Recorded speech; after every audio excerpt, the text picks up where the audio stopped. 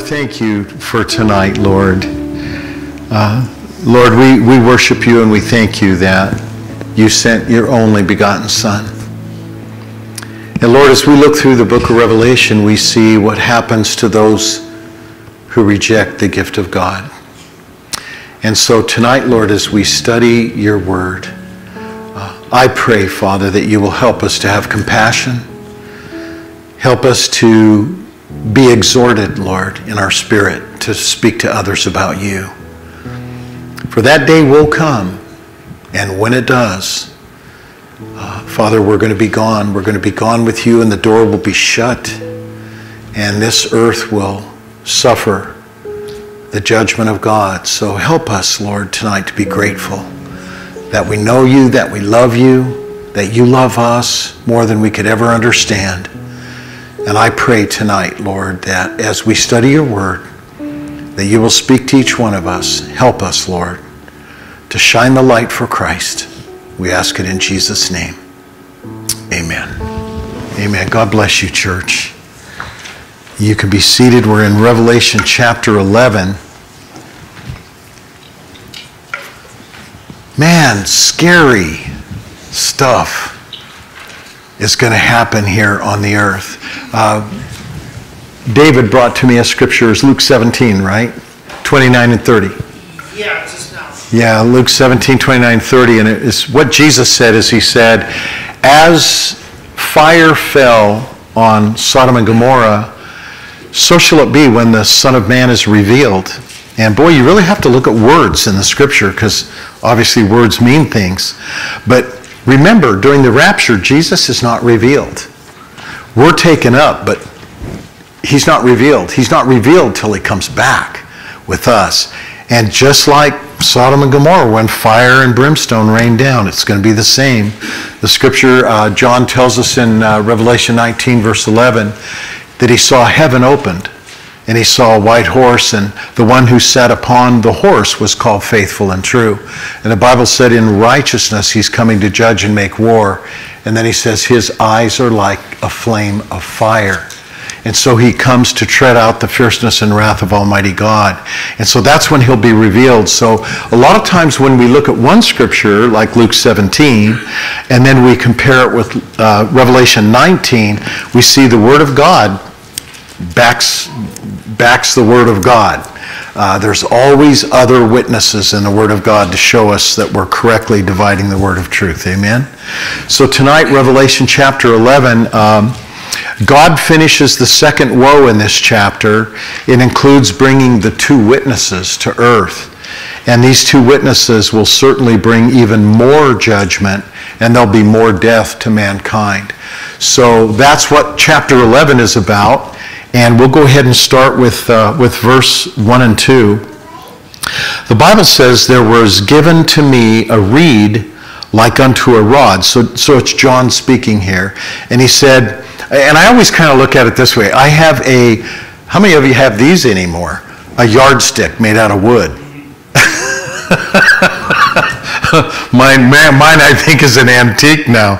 But I think of that as a measuring stick, and sometimes I don't want to unlock my toolbox and get out my tape measure that goes 50 feet, so I pull off the wooden one off the wall and use that as a rod or a measuring stick. So John is saying here, there was given to me a reed like a rod, and the angel stood and said, rise and measure the temple of God and the altar, and those who worship therein. But the court that is outside the temple, leave it out, don't measure it. It is given unto the Gentiles and unto the holy city, and they will tread it underfoot 42 months. So here is another sign of 3.5 years. It's the 3.5 years of God's wrath that's going to continue. And I know a lot of people say, well, the tribulation period is 7 years. Well, yes, it is. There's a false peace and a taking over. You know, the white horse had a bow but no arrows, and then pestilence, and then the red horse, and then the black horse, and so on. So, yeah, there is a 3.5 year period that starts tribulation. But the great tribulation, the wrath of God, is 3.5 years. And it's all throughout Scripture. We're going to take a look at a few of those in a little while. But I wanted to talk about verses 1 and 2. In these verses, the Apostle John is put to work with a 9-foot ruler. And this happened to the prophet Ezekiel as well. It's interesting that God would use a ruler, again, even in the Old Testament, to have Ezekiel. So let's take a look at that. There's just 3 verses there. And that would be Ezekiel chapter 40, verses 3 through 5. Ezekiel 40, 3 through 5. And it takes a while to figure out where all the books are in the Bible, doesn't it? So I've kind of learned the Bible this way. The first 5 books are the books of Moses: Genesis, Exodus, Leviticus, Numbers, Deuteronomy. And then there's poetry and Kings and Chronicles, so it's history. And then after that, there's the book of Job. And then there's Psalms, Proverbs, Song of Solomon, and Ecclesiastes. And those are books of Solomon and David. And then after that are the major prophets. So it starts out with, right after Ecclesiastes, there's Isaiah, and then Jeremiah, and then Ezekiel, and then Daniel, and then Hosea, Joel, Amos, and the rest of the minor prophets. So I kind of try to divide it into places like the books of Moses, history, poetry, and then prophets. So it's the third major prophet in Scripture, Ezekiel chapter 40.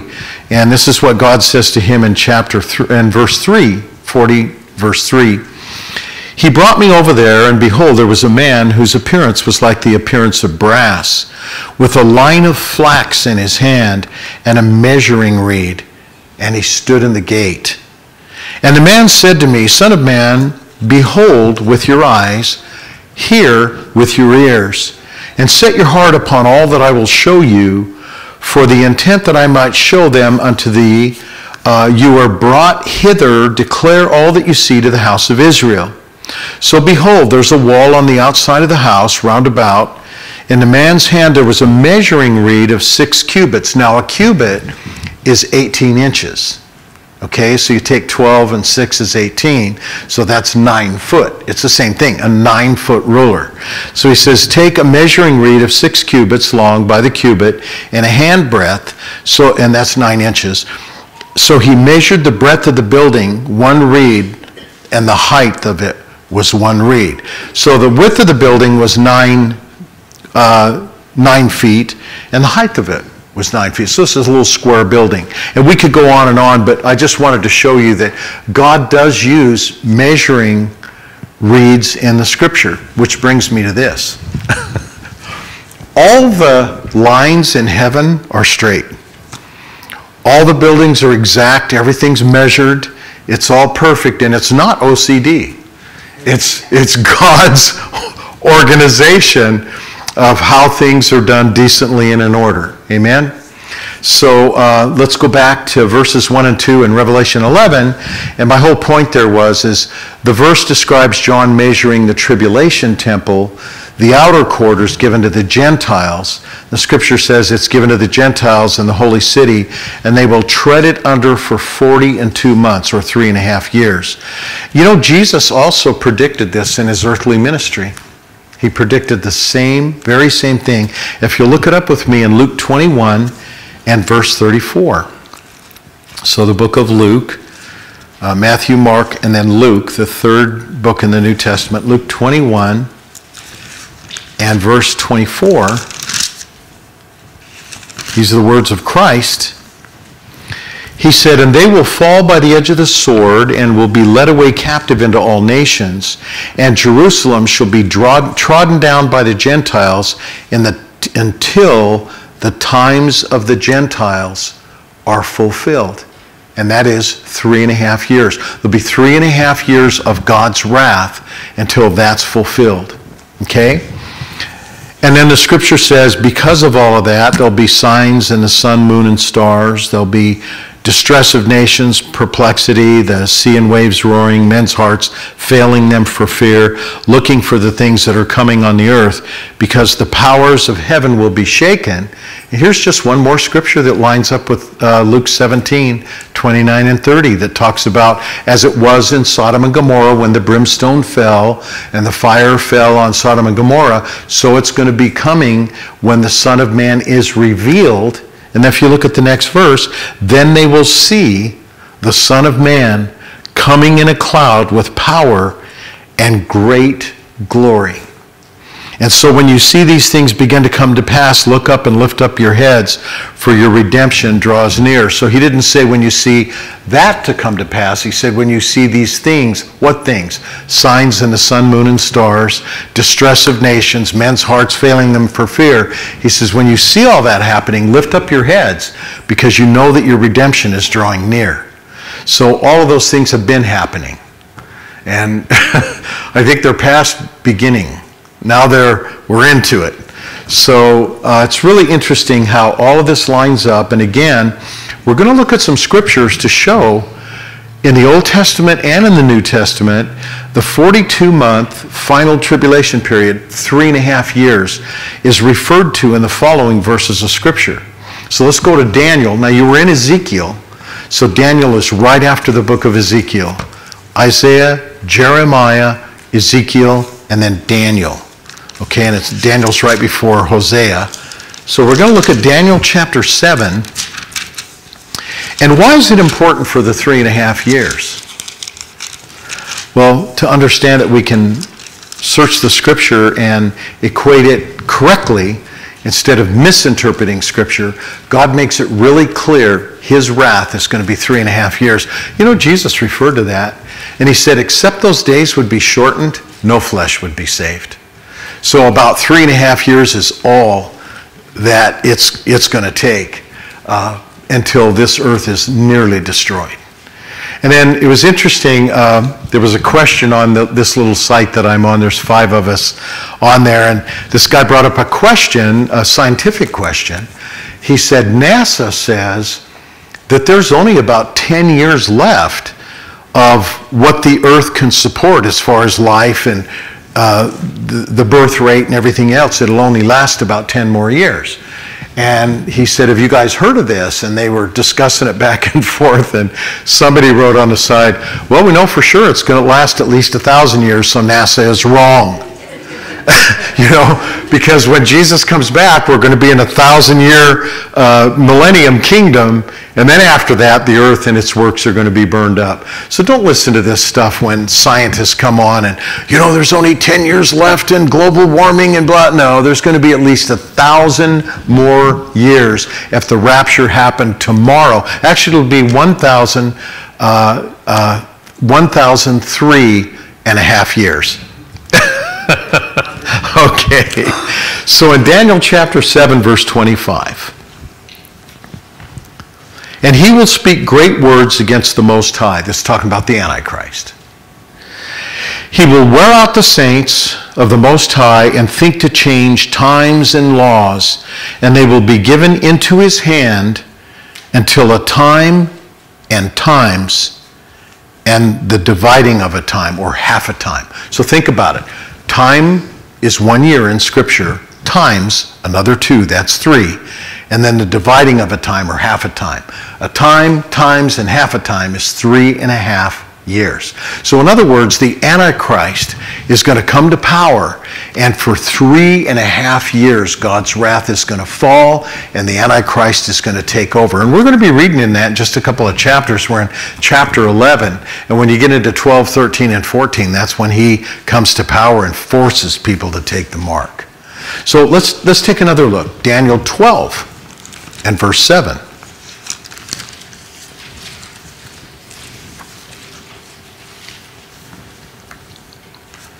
So I heard the man who was clothed in linen, Daniel 12, verse 7, which was upon the waters of the river, and when he held up his right hand and his left hand unto heaven, and he swore by him who lives forever and ever, that it will be for a time, times, and a half. And when he is accomplished to scatter the power of the holy people, all these things shall be finished. So when you line that up with Matthew chapter 24, Matthew 24, the first half, Jesus is talking to his disciples about the destruction of the temple, about his coming to the clouds, and then about his return to the earth. Because they asked three questions. When shall these things be? The destruction of the temple, when will be the sign of your coming, and the sign of the end? That's in Matthew 24, verses 1 through 3. So once you get through that, Jesus says in verse 4, first of all, they want to know what time. Well, how's this going to happen? When's it going to happen? First thing he says is, let no man deceive you. Verse 4, Matthew 24, 4. Let no man deceive you. For false Christs and false prophets will arise and deceive many. And when you get halfway through the chapter in Matthew 24, then he turns his attention to the Jewish nation. So this makes perfect sense now. Let's read it again. This is discussing the Jewish nation, God's holy people. Okay, so when you read it again in that context, and that's Daniel 12 and verse 7, I heard the man clothed in linen who was on the waters by the river, and when he held up his right hand, his left hand to heaven, he swore by him who lives forever that it will be for a time, times, and half a time, 3.5 years. And when he has accomplished to scatter the power of the holy people, then all these things shall be finished. Now watch Daniel. Do you think Daniel had wisdom? Daniel interpreted dreams. He had great wisdom from the Lord. But check out the next verse, verse 8. I heard, but I didn't understand. And I said, O my Lord, what shall be the end of these things? So Daniel couldn't understand. And you know what's really great about the time we're living in? We understand. Listen to what he told Daniel. He said, Daniel, go your way. The words are closed and sealed until the time of the end. So God said, basically he could have said, Daniel, your generation isn't going to know this. Neither are the following generations, all the way up until the end generation, which I believe we are the end generation. And at that time, these things will be revealed. And man, if you've been checking out anything at all that's going on in the world, did you know that the Euphrates River is drying up? And when we get into the chapters here in the next couple of chapters, it talks about the Euphrates River drying up to make a way for the kings of the east to come over and attack Israel. And it's like, what? One of the biggest rivers in the Mideast is drying up? It's insane. I mean, prophecy is being fulfilled before our very eyes. So now we've had two witnesses just in the book of Daniel, 3.5 years. Then we go on to Revelation chapter 12. So we're in 11 now. So you got to just look across the page. Revelation 12 and verse 6 says, and the woman. Now the woman is referred to as Israel in Scripture. Okay? And in chapter 12, there's kind of a history lesson that God talks about Israel and the dragon, or Satan. So in verse 6, he says, the woman fled into the wilderness. I believe Israel's going to flee into a place called Petra. That's the standard belief among most Christians, is this canyon that's just big enough for a horse to fit through, a horse and a rider, that God's people are going to hide there. And someone said, and I hope this is true, that if you took rocks from Petra and boiled them, they're protein. You could drink that and it would be protein, food to live on. It's amazing what God can do. I mean, if you think of it this way, you take a brown seed and you put it in brown ground, and pretty soon a brown stalk comes up. Then green leaves form on the stalk, and then red apples form on the green leaves. How's that happen from a brown seed? See, my point is, God can do what he wants to do. And God will do what he wants to do. And so here in Revelation chapter 12 and verse 6, he says, the woman, Israel, flees into the wilderness, where she has a place prepared by God for her, that she will be fed there for 1,260 days. 3 scores 20, so 3 scores 60. 1,260 days. 1,260 days is 3.5 years. 3.5 years. And you know, we got to remember what Scripture says. by 2 or 3 witnesses, every word will be established. And I thank the Lord that he's given me the ability to find more witnesses in Scripture, and he's given us the ability to find more witnesses all the way along Scripture to prove that this verse, yes, it means exactly that because it says it over here, it says it back here, it says it right here. So by 2 or 3 witnesses, every word will be established. But there's more. Revelation chapter 13 and verse 5. The Scripture says, now there was given unto him a mouth speaking great things and blasphemies. He's obviously talking about the Antichrist. And you could read all about that in 2 Thessalonians chapter 2, where it says, and what will be revealed until the one who restrains is gone. Then that wicked one shall be revealed, who exalts himself above everything that is called God. Okay? This is the Antichrist. This is who he's talking about here. He says, and power was given unto him to continue for 42 months. 12 months in a year, 36 in 3 years, and 6 more is 42. So 3.5 years, 3.5 years. Keep that in your mind because there's so many false prophets out there trying to take away our blessed hope. And the fact of it is, God has everything timed out perfectly. He even says that in Scripture. There's a time and a season for every purpose under heaven. Ecclesiastes chapter 3 tells us that. And then in verse 11, he tells us that everything that's under the sun, God will make everything beautiful in its time. So God has a time, a timing. Even our life on this earth, Hebrews 9:27, it is appointed unto men, it's an appointment, once to die, and after this the judgment. So everybody in this room, everybody in this world has an appointed time to meet with the Lord. We just don't know when our time is. But you know, you can walk through the cemetery and you can see appointed times. You know, where it says born on this date and died on this date. And nobody knows when their time is. And I think that's why Jesus said, while it is yet day, occupy until I come. While it is yet day, because the night is coming when no man can work, and we don't know when that night comes for us individually. Amen? So then we're going to go through verses 3 through 14 in Revelation chapter 11. So God says, I will give power to my 2 witnesses. You know, I thank God for that. He never leaves the earth without a witness. There's always a witness. When we're taken up, there's 144,000 Jewish witnesses that will witness on the earth. When they all get killed, God sends 2 witnesses. When they kill them, God sends an angel flying through the sky, preaching the everlasting gospel.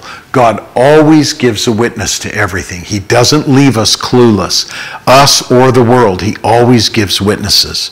So in verse 3, he says, I'll give power to my 2 witnesses, and they will prophesy, and here we go again, 1,260 days, clothed in sackcloth. So there's the 5th witness of 3.5 years.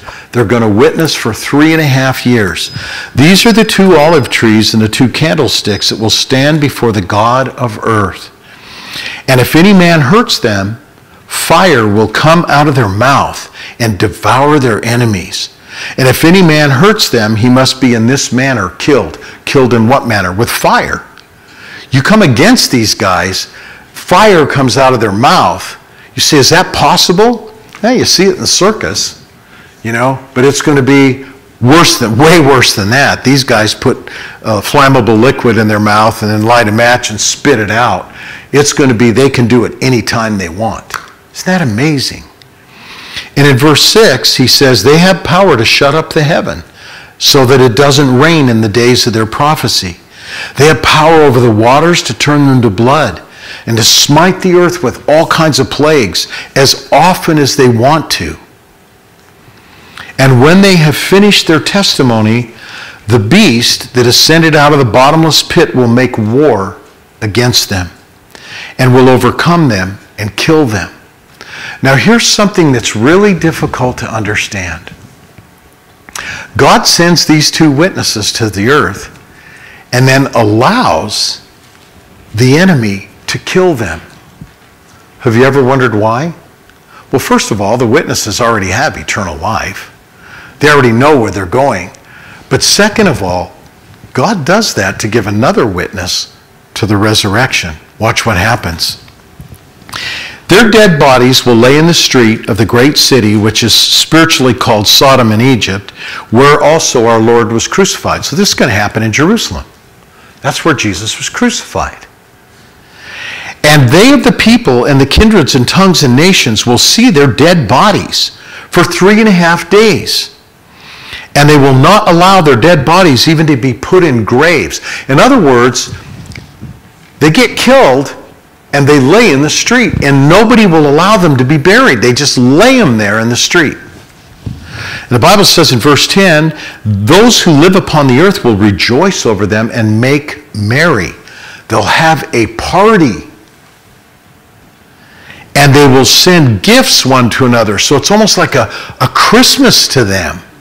They're going to send gifts one to another. You can imagine what the worldlings will be saying. Well, they won't say thank God. They'll probably say thank the Antichrist that they're dead now and that they can't blow fire on us anymore or send down fire or turn the water into blood or all those other things. And they'll be thankful. They'll send gifts one to another because of the two prophets tormented them who dwelt upon the earth. And after 3.5 days, the Spirit of life from God will enter back into them.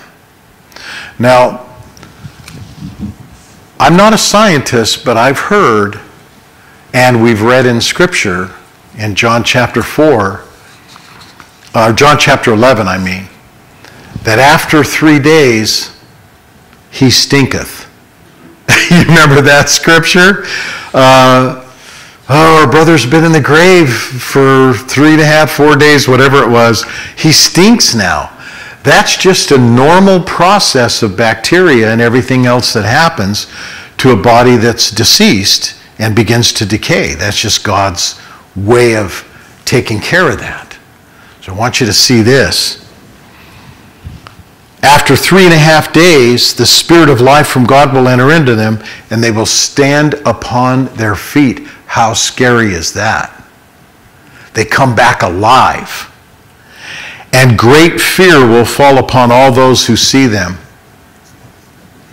And they heard a great voice from heaven saying to them, come up here. Can you imagine that? Hearing this great voice from heaven, obviously God, saying, come back up here. And they will ascend back up into heaven in a cloud while their enemies are beholding them or watching them. So remember Acts chapter 1 when they were all gathered around, about 500 men saw Jesus, and Jesus lifted up into the sky. Now he gives the earth a double witness. 2 resurrections at once, and watches them go up into the clouds. And the same hour, there was a great earthquake, and 1/10 of the part of the city fell. And in the earthquake there were killed of men 7,000 people, and the rest of them were affrighted, and they gave glory to the God of heaven. And now the second woe is past, and the third woe is coming quickly. Wow, that's a lot. So in verses 3 through 14, this section of chapter 11 describes the ministry of the 2 witnesses from God. And God doesn't specifically name the 2 witnesses, but he gives us some hints in Scripture. You know, I've seen churches get in a huge argument about this. We won't even be here. Who cares? You know, praise God, whoever he sends. At least it's not us. I don't want to come back here, do you? Not until I come back with Jesus. But somebody gets to come back here. And there's some hints in Scripture. We don't know for sure, but here's what Scripture says. And it really doesn't matter anyway, but I thought it was fun just to study it out and say, well, what is the Word? Does the Word have anything to say about this at all? So let's take a look. Revelation chapter 10. So remember, we just studied that. In Revelation chapter 10 and verses 10 and 11, the Bible says, this is John speaking, I took the little book out of the angel's hand and ate it up, and it was in my mouth sweet like honey, but as soon as I ate it, my belly was bitter. And he said, that's the angel, said to him, John, you must prophesy again before many people and nations and tongues and kings. Now, whether that means that John was going to be used greatly to preach to people in his time, or if it was for a future time, I don't know. But he did say you're going to prophesy before men, before kings, and before nations. Okay? Then there's this other scripture about Enoch. Now, the Bible tells us not too much about Enoch, except that Enoch was walking with God, and then he was not. So if you're not, it means you're not there. So somehow, and I always think about this, well, maybe God just found one person that he thought, I better take him before he messes up too. So I don't know. But it said he walked with God. He was walking with the Lord. So let's take a look. Genesis chapter 5. You know, the word of the Lord is really entertaining. There's a lot of things in here that, you know, like Daniel, I hear it, but I don't understand it. And then if you keep studying it, you find all these little hints here and there. So let's take a look. Genesis chapter 5, verse 21 through 24. Now Enoch lived 65 years and begat Methuselah. Now remember, do you remember how old Methuselah was? 969 years old. You say, how is that possible? Well, in those days, there was like a canopy. It was before the flood. There was like a canopy over the earth that blocked out the harmful rays of the sun. And then God watered the earth from springs that came from below. So people lived a lot longer. But as time went on, as you would read it, if you read it in Genesis chapter 6, every thought of man was continually evil, and God had to destroy the earth with the flood. But this is before the flood. And the Bible says Enoch lived 65 years, and he had Methuselah. And the Bible says Enoch walked with God after he begat Methuselah for 300 years. So now he's 365 years old. And he begat sons and daughters. So don't say again, I'm too old to have children. Okay. The guy was 365 years old, and he had sons and daughters. Verse 23. Now all the days of Enoch were 365 years. Well, what happened? Verse 24. Enoch walked with God, and he was not, for God took him. And Methuselah lived 187 years and begat Lamech. And then you'll see, if you keep reading in that chapter, that Methuselah lived to be 969 years old. So at 365 years old, God looked down at Enoch and said, come on home. Now some people say, well, then Enoch didn't die. He has to be one of the witnesses. You could assume that, but I know this. Flesh and blood cannot inherit the kingdom of God. So Enoch had to give up his body. And so did Elijah, which we're going to read about here in a minute. So let's take a look at Malachi chapter 4. Malachi, that's right before Matthew. And that's an easy way to remember where Malachi is. The two M's are together. So if you just go to Matthew and turn to your left, you'll be in Malachi. When I first got saved, I thought he was an Italian prophet, so I thought he was Malachi. But somebody corrected me and said, no, that's Malachi. Okay, we're going to find out different when we get to heaven, the true pronunciation of his name. Malachi chapter 4, verses 5 and 6. Behold, I will send you Elijah the prophet before the coming of the great and dreadful day of the Lord. He will turn the heart of the fathers to the children, and the heart of the children to their fathers, lest I come and smite the earth with a curse. So God gives this promise, and then there's 400 years of silence where there's no more books of the Bible written. After Malachi, the last prophet, God waited 400 years to speak to his people again through the Lord Jesus and the star and the birth in Bethlehem. So there's a 400-year space in there. What does that remind you of? People of Israel were in bondage for 400 years. So here's your sign, another 400 years. So he says, I'm sending you Elijah the prophet. Now we know that God didn't send Elijah, but what he did do is he sent the same Spirit that dwelt in Elijah into John the Baptist. And so how Elijah prophesied in his time, God sent that same Holy Spirit that indwelt Elijah when he preached, and that same Spirit was in John the Baptist. That's what he's talking about. But look at Matthew chapter 17. Matthew 17 and verse 11. So you got to turn to your right, get in Matthew 17 and then verse 11. Okay, so the disciples in verse 10 asked him, saying, "Why then did the scriptures say that Elias or Elijah must come first?" And Jesus answered and said unto them, verse 11, "Elias truly shall come and restore all things." So that almost makes you feel like Elijah's going to come back as one of these witnesses. So I just thought it was kind of interesting to study all of this.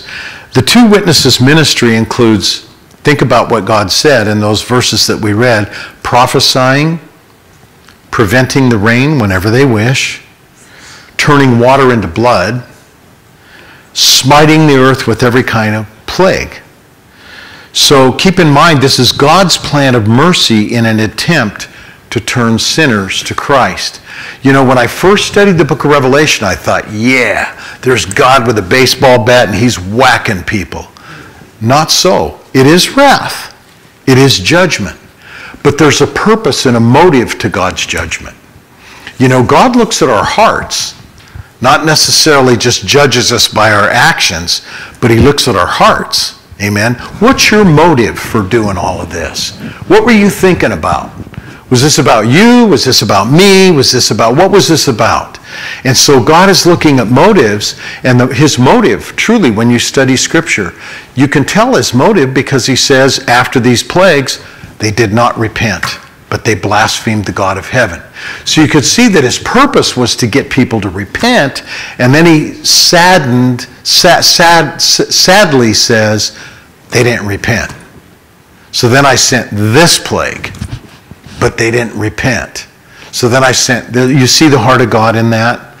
It is yes to judge, of course, but the judgment has a motive to bring people to Christ. You know, it's kind of like a parent that disciplines their child. It's not to hurt the child.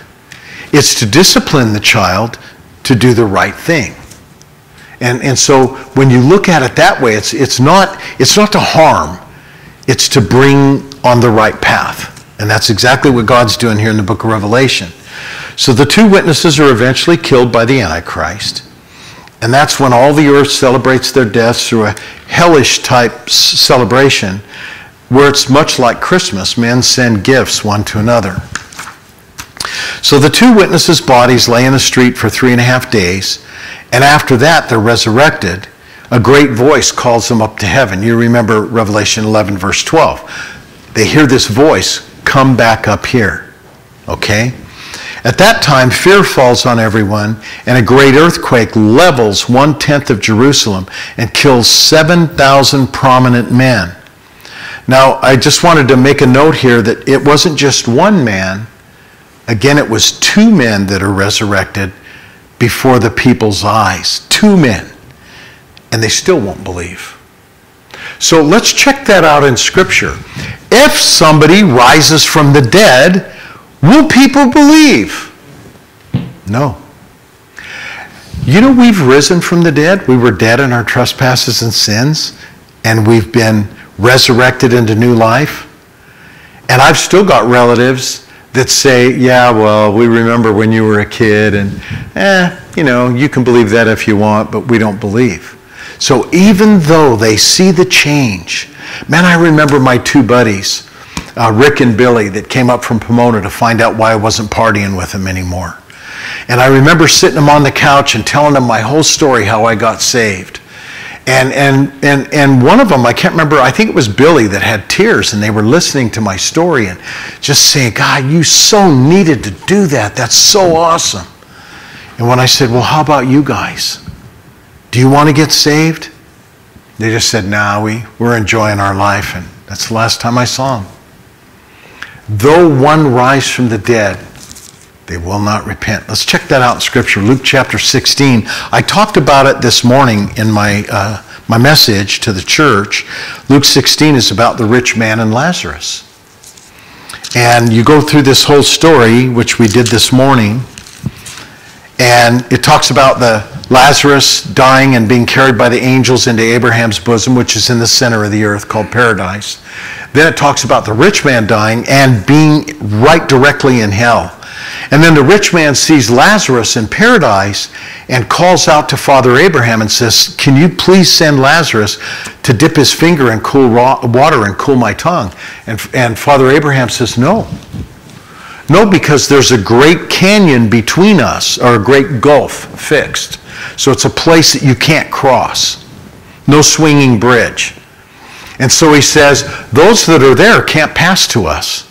And those that are here can't pass over there. You know, that's a great promise for eternal salvation as well.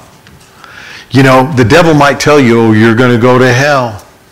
The fact of it is, Jesus said, whoever believes in me shall not perish, but has been passed from death to life. You've been passed over and you can't pass back over. Well, you could pass back over if you didn't believe, but it's really hard to not believe when the Holy Spirit lives in you. You know, and I've heard of some people said, yeah, well, that guy said he was saved and he went to church for 5 years and now he's serving the devil. I don't know that he was really truly ever saved. You know, I think if you're truly born again, God will discipline you and bring you back to the right road. But if you're not saved, you can fake it.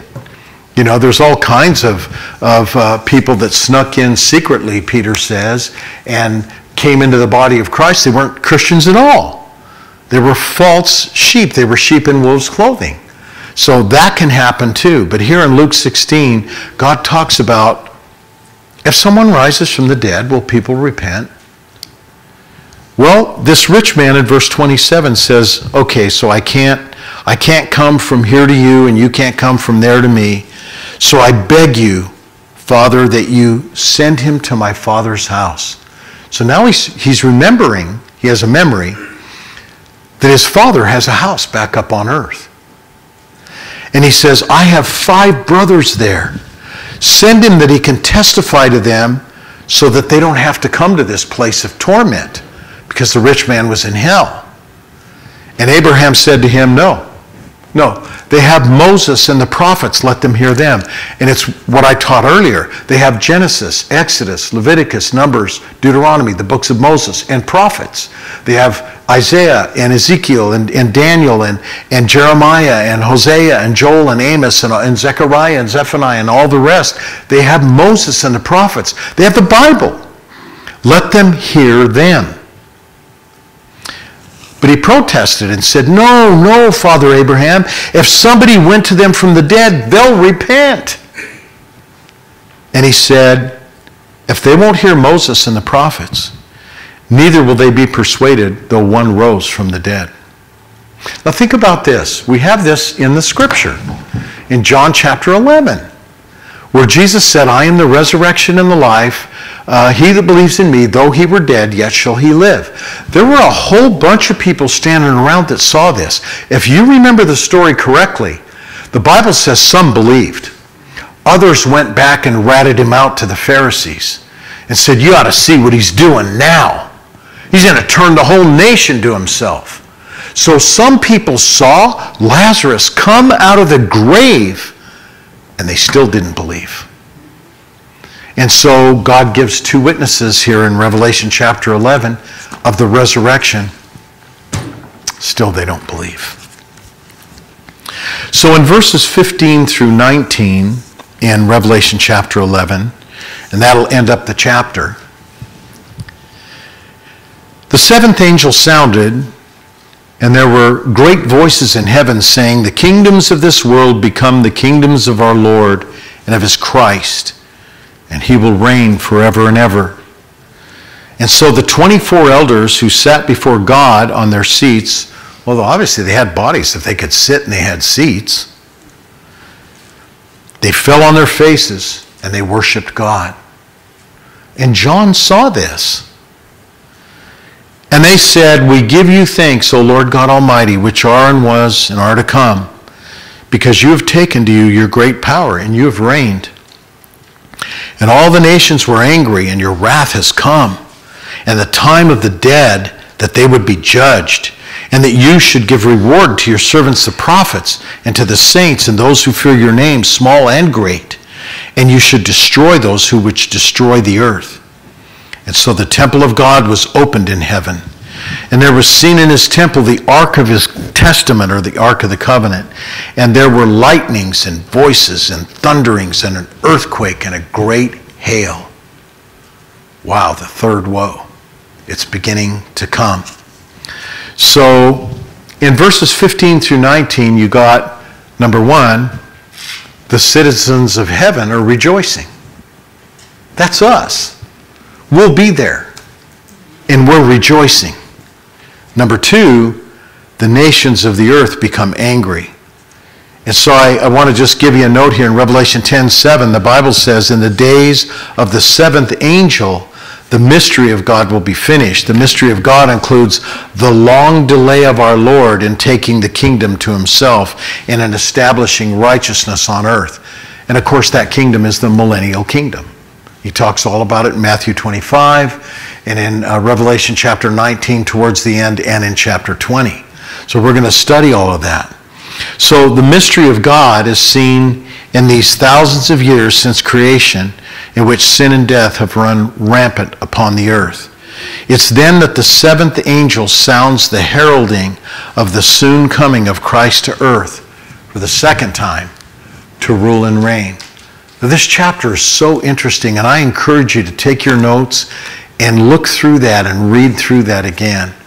And you'll see that our God is a merciful God. Amen. I mean, he could have just said, let's burn this place to the ground, and then we'll all go back and reoccupy it and turn it back into the Garden of Eden. But God doesn't do that.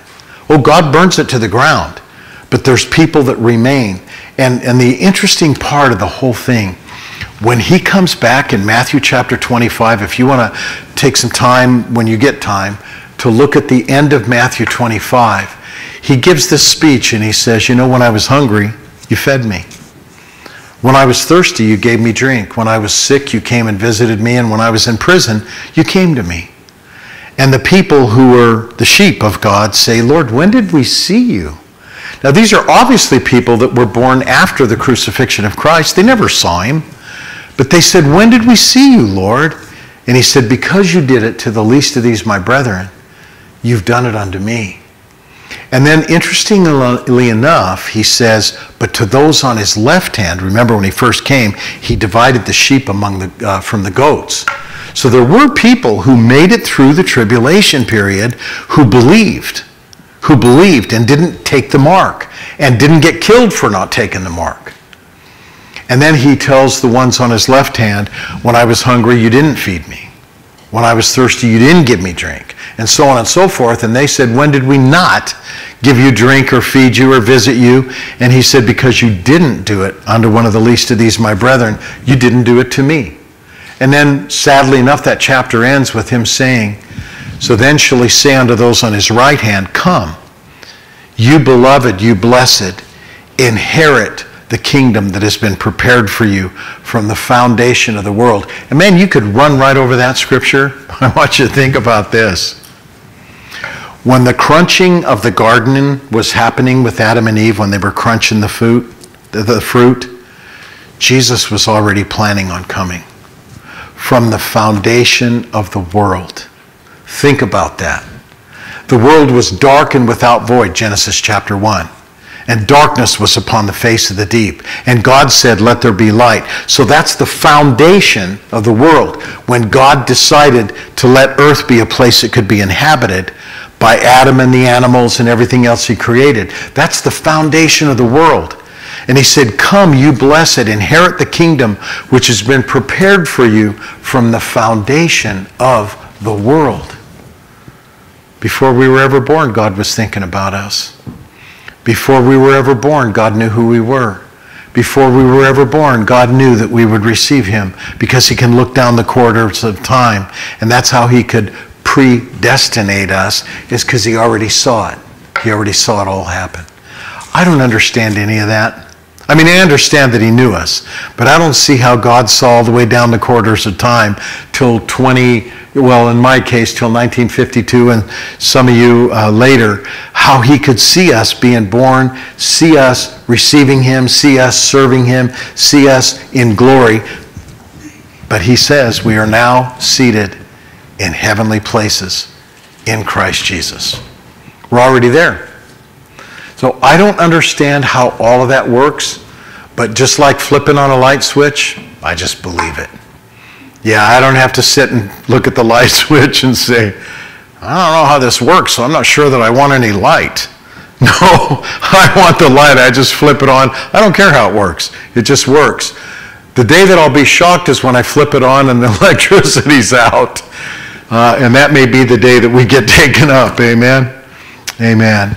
So it's such an interesting book. And there's so many people that are afraid to look into the book of Revelation because it's so mysterious.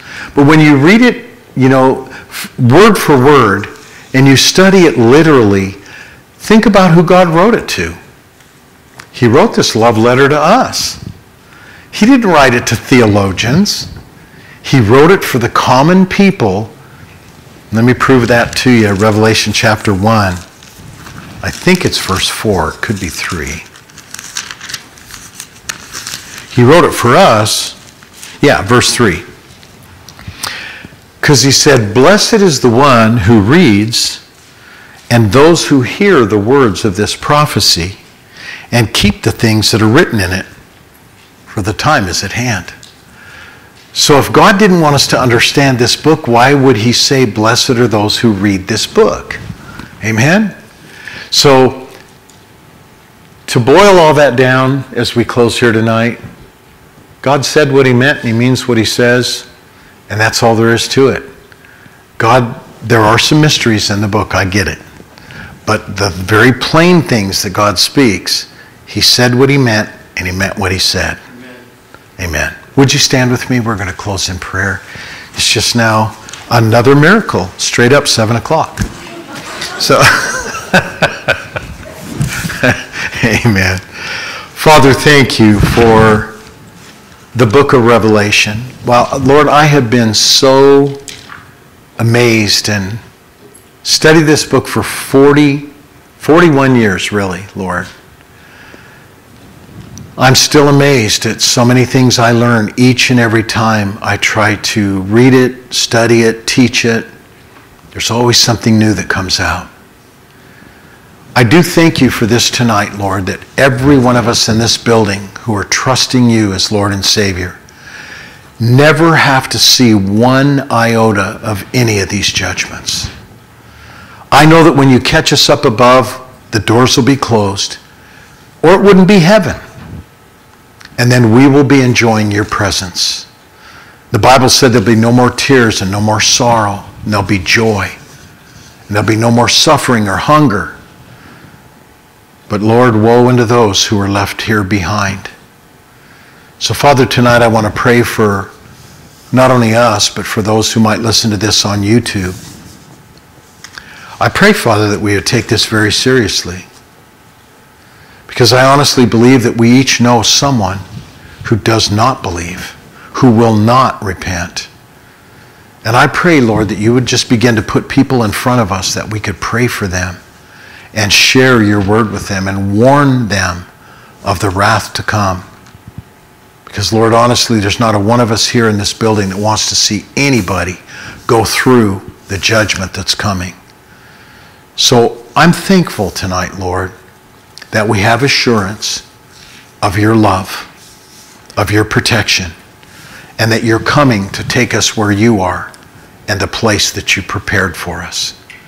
So we rejoice during this Christmas season, Father. We have hope in our hearts. Help us to spread it around. I ask that in Jesus' name. Amen. Amen. God bless you.